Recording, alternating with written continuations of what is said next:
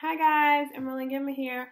So today I'm doing a December TBR. So I have 3 weeks to read these last two books that I have. So this is You Play the Girl by Karina Chicano and The Two Family House by Linda Cohen Logman.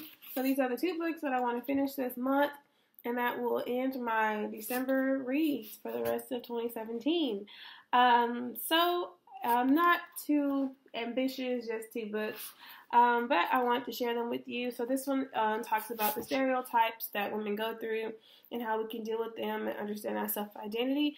And this one is about two women who are related by marriage, and they have like this big falling out. So that's all I know so far. So this is my December TBR, and I want to share that with you guys, just in case you want to get the books and read along with me.